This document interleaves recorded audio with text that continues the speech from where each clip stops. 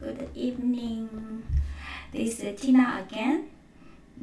I'm gonna have several videos about the Thymeleaf standard expression syntax, and in this video I'm gonna only talk about variable syntax, okay? Variable expression syntax, and I will have multiple videos explain each kind of the syntax, like iteration or conditional syntax. Okay, so first let's create a Thymeleaf project. Very easy to set up. Okay, next, using Spring Boot Starter, and you create the package, and here you're using Thymeleaf. I cannot using capital. Okay, Thymeleaf expression syntax. Okay,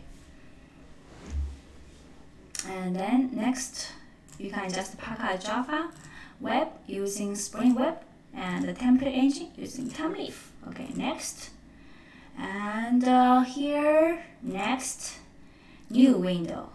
Okay, and wait it for download all the files. Enable auto import. It's gonna import all the files for you, and after it's done, then you can start writing your code. Okay, and the first one I'm gonna do is create a Java package. Okay, to better organize our folder, right? If you have configuration, then you have to config. Okay, and this one I'm gonna do is called what? Okay, let's using index controller. Okay. Oh my God, let me turn that off. Okay. Okay, and close this one. I forgot it. And then we have how about we create a controller, and then we will go to public string index. Okay, and here we add a controller. No, not a controller. Data mapping / return index. Okay, let me move this one to here. Okay, I'm gonna create a index.html. Index.html. Thymeleaf, everything is HTML index page. Okay, and here I will add a paragraph and add an anchor tag href. Okay, then here the first one I will call variable expression. Simple expression. Okay, simple expression. Let's using lowercase. Simple expression. Okay, this one gonna be simple expression. Okay, expression. Okay, and then I'm gonna go, and in my controller I will create another class which is called a simple expression controller.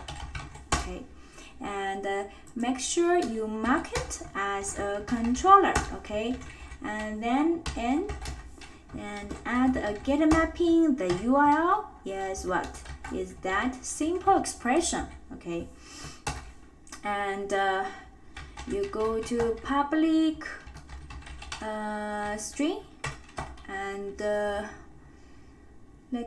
string, and then you get a simple expression. Okay, got it.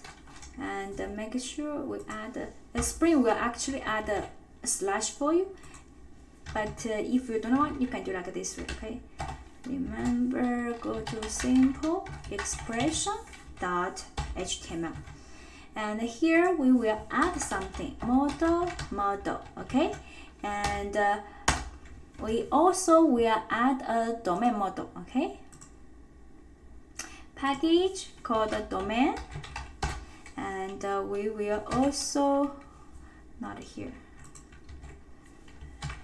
Okay, we'll add a class. Let's call person. How about that? Person. Okay. And for a person, you're gonna have private integer ID, private string name. Okay, and let's create another model which is the address. Okay, and here in the address we're gonna have private string street. Okay, and the private string zip code.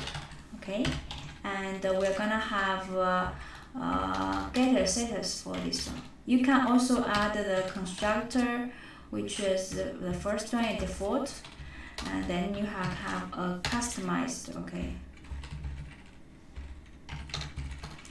and then we have to provide the getter setters. Okay, and let's go back to person. Person, we will have a private address. Okay, and address. Okay, and we do same thing, have a constructor, and then we'll do another one. Constructor, we'll add 3, and we'll do getter setters, right? And for all of them. Okay, that's our model. Have an one-to-one, okay, unidirectional association. And next one here, in the model, I'm gonna create an address. Okay, address address. Okay, equals new address. And here I will using the customized constructor, which is the street. 10th street, okay. And I have to give a zip code. Oh, zip code I'm using the string value, right?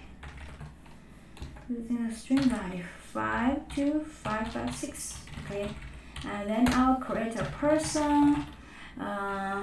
Let's call the person yes your favorite friend called Tina. And then here I will create an ID. I think I use integer for the ID name. Yes, Miss XING. Okay, and I give address here. Oh my god. And then in the model, I will add attributes. The key I will call person. Did you expect that? You probably think I'm gonna using Tina. No. Okay. So that's it for my controller. You should be very familiar, which is exactly the same thing you did in Spring MVC, right? We just choose another view. Instead of using GSP, we're using Thymeleaf. There's no changes how you gonna be code in the where controller service repository. No, the only change part is a template. Okay, so now I want to display the person's information in the index.html. How gonna do it? Okay, we have to create another page which is simple expression, right? Simple expression HTML. Okay. Oh, simple express. Actually, sorry for the name. Better simple expression. Okay. Let me change. I want everything to be perfect. Okay. Simple expression. And we also need to change control. Oh, it's automatic change. Very smart IntelliJ. Really, really good tool, IntelliJ. I love IntelliJ. So here I will create a simple expression. Then how to retrieve the value using the Thymeleaf syntax. You have actually 2 ways to resolve. Okay, so let me show you the first way. Give let's go give h1 and a simple expression. And the first way is let's using h2, okay, and call the variable expression. Okay, and here how to retrieve. First, Thymeleaf, we are using what? We are using non-standard attribute. This is how we retrieve values inside the GSP person dot ID dot name dot address dot zip code, those thing, right? So this is our previous way, which is ID. We're using person dot ID previously like this way, right? But it's not true inside the Spring or Thymeleaf. Thymeleaf, every dynamic code you wrote should be as a non-standard attribute. Okay, this one no. And you have to add something here called a Thymeleaf way. Okay, the key, still the key of this request scope attribute, the value is still the variable name. Okay, exactly the same, but you have to using non-standard you have to using non-standard attribute. Okay, and let me put like 1. Okay, let me using 0 so to show you a difference. And here you have something, we will give one error like a namespace th is not bound. Okay, and it's better you customize. Okay, add a create namespace declaration, and here it's better to using Thymeleaf. Okay, thymeleaf.org. Okay, this namespace is reserved for Thymeleaf. Okay, now you don't have that error. If you don't add it, it still works at runtime. Okay, it will resolve it because you have a Thymeleaf, the Spring Boot Thymeleaf, starter Thymeleaf. It will recognize this one is dynamic code. But this is the dynamic code, right? You can still view in the GSP. Let me finish everything, then I will show you. Okay. Suppose second one is for the name. And name, let me using Tina. Okay. Here I using Miss XING. It's gonna be different. Okay. And how to retrieve it for dynamic content? th text. And using $, person, this is a key, and the value is the name. Okay, and suppose here you want to display address info. Okay, and let me do it. Okay, paragraph, this is gonna be what? Address, which is a street, right? Let me using h3. How about that? Paragraph is fine. Okay, let's use street. Street, suppose let me using 1, 2, 3, 4 Burlington. Okay, Avenue. Okay, and how to retrieve dynamic content?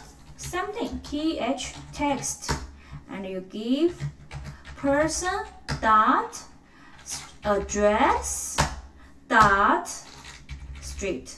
Exact same. Previously put between inside the tag. Now you're using non-standard attribute. Okay, I think now you can do for the zip code, right? Zip code, the static is 1, 2, 3, 4, 5, 6, 7, 8, 9. Okay, 0. Okay, too much. Oh, not abbreviation. th what? Text. Okay, then using $, person from the attribute, address, then using zip code. And now let's run and to see if everything works. Okay, we run it. Just click this button.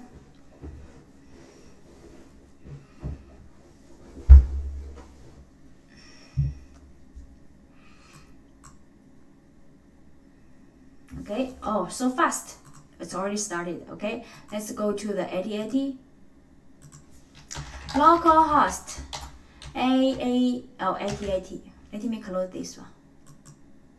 8080. Okay, nothing else. And it will go to my index.html. I only has this link here. It will go to simple expression. Click. It will go to a simple expression, and you can see this is h1, this is h2. You can see here the value is 1. This is for the ID. This is for name. This is address, paragraph. This is the street. This is the zip code. Everything you see here is dynamic, right? And so at the runtime, okay, when it's live, you will see dynamic content, which values are retrieved from the model attribute or request scope. You have a person, okay, you set in the controller. But as a designer, they can still view the static content even though you add those dynamic content. How to do that? You can directly click here, or you can go to the source code. Okay, see here? This is static. Probably you don't believe me. Okay, let's go to where is this file located. Where this file located? We go to I think it's on my D drive. Go to Spring, then go to Spring Boot Thymeleaf expression syntax, then go to src main resource templates. This is the file, right? HTML file. You can directly view, double open. This is D drive, this one. And you can, doesn't break. You can, the designer can still view the page, and whatever you put between the paragraph tag, it's gonna be displayed, like ID, Tina, address. And at the runtime, the Thymeleaf engine will resolve the values and replace those static content. See here? Those are replaced. See? 1, Miss XNG, street, and zip code. So this is the first expression, which is almost identical as the EL expression you used in GSP. The only difference is you are not just put EL expression between the paragraph tag. You must using non-standard attribute in Thymeleaf. Okay. So we covered the variable expression inside this video. Next video, I'm gonna show you select expression. Okay, selection expression. And that's it. Thank you. See you next time. Bye bye.